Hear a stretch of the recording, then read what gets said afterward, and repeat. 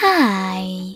In front of me is Xiaomi Redmi A2 and today I would like to show you how you can check a password added to Google Passwords Manager.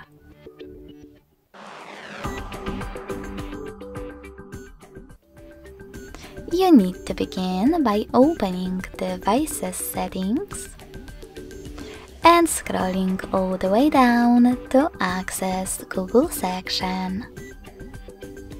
Then tap on Autofill, Autofill with Google, and Passwords.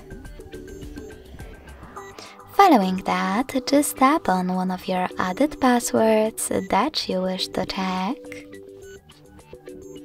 and enter your current login method.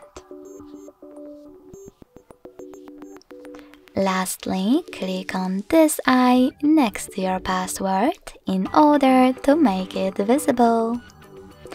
Thanks so much for watching. If you enjoyed this video, don't forget to leave a like, comment and subscribe. Bye!